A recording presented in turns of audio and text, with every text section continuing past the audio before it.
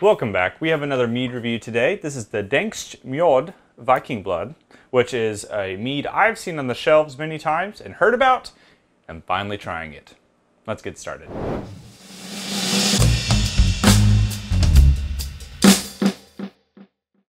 Alright, so in this review, like I just said, this is, I'm probably saying it wrong, but the Dansk Mjod Viking Blod, or Blod, however you want to say it. This is Nordic honey wine with hibiscus and hops added. It says based on a recipe from about year 1700. A little more information about it.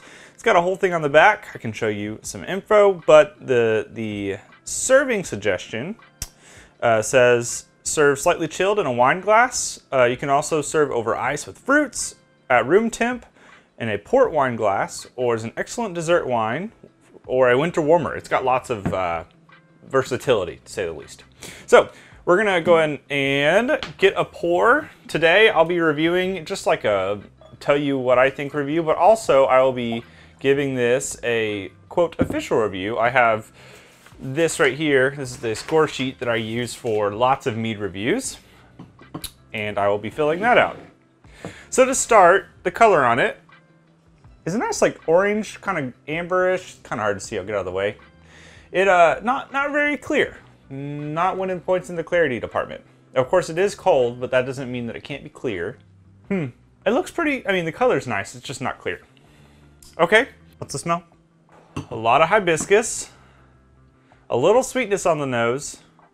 I will say that, also mentioned, this is 19% alcohol by volume, which I'm fairly certain this is fortified, meaning that instead of them naturally getting up to 19% with yeast and step feeding and all that, they have added some alcohol, whether it be, you know, whiskey, anything like that, essentially a harder alcohol to fortify it, to get it up to 19%. Now, what kind of alcohol did they add? I don't know. Very hibiscusy, very, I mean, it's got a little hop character. I get like sweetness on the nose, but it's not super identifiable as honey, just sugar.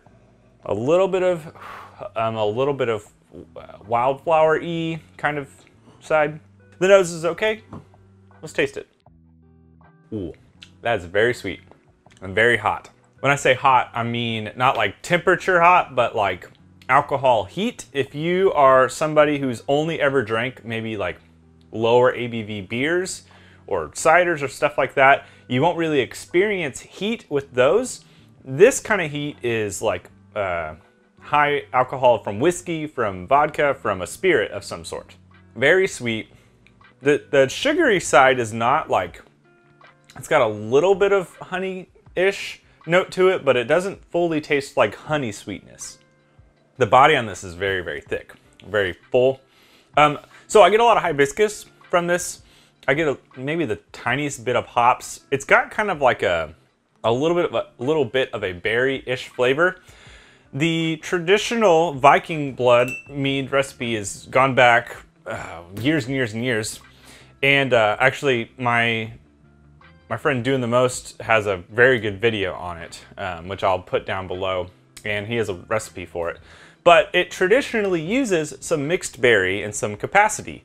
This doesn't have any mixed berry, but I do get a little bit of dark fruit note from it. If there is dark fruit, it's not claimed on here. So I get a little bit of that. It's just so sweet. The fortifying alcohol tastes a little bit like a whiskey or something like that. It's got some interesting, like, not Scotch. Scotch is way identifiable. Anyway, I can't totally put my nose or my taste bud on the fortifying alcohol here, but it's hot. All right, so I'm gonna do my official, air quote, official review. This is a paper that I created with some notes on it. You have color and appearance, nose bouquet, flavor, finish, honey character, mouthfeel, body, totaling up to 70 points. I've used this sheet for a lot of mead reviews.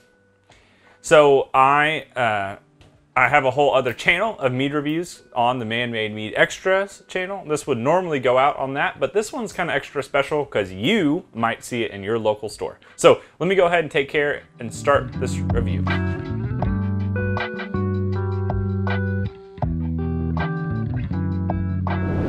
right, I have finished my paper review. I will go ahead and show you a picture on the screen as I tell you what I've rated this. And yeah, so a total of 70 points. Here we go. I've rated this pretty critically, to be honest with you. Color and appearance, 5 out of 10, not very clear. Clarity is not the end of the world, but I do think it matters because I've had meads that clear really well that look nicer than this. 5 out of 10, not clear. It's a nice color though.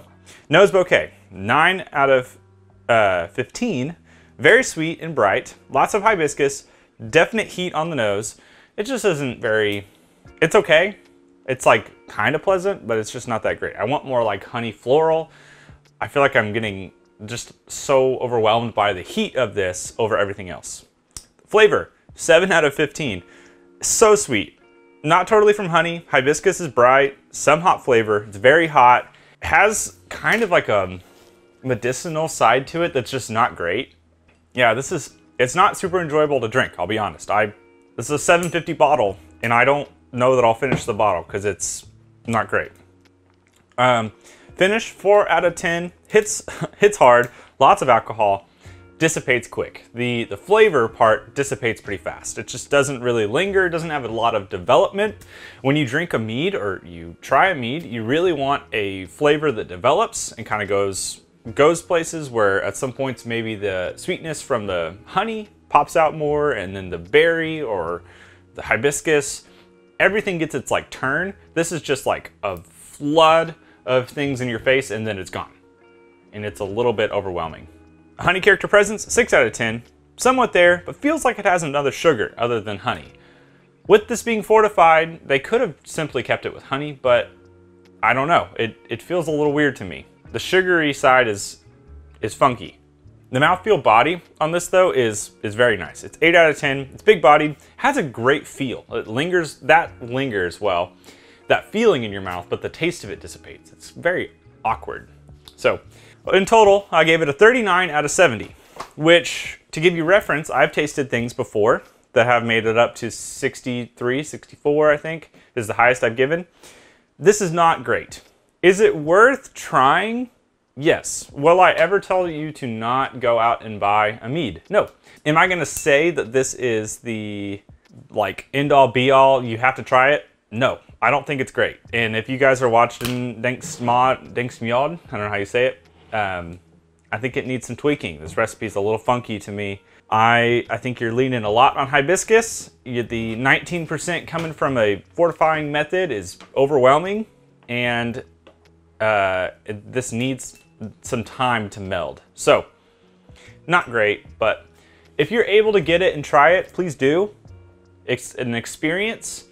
Every single mead you drink in life gives you an experience, whether it's, hey, I want to go and recreate this, or hey, I don't like this, or hey, I like parts of this. You can learn from every single mead you drink. I have a whole other YouTube channel of mead reviews called the Man-Made Mead Extras channel. You can hop over there and find a plethora of other ones. I will leave a Google Sheet link down below of all of my mead reviews and my scores, so you can see where this one stacks up to the rest of them.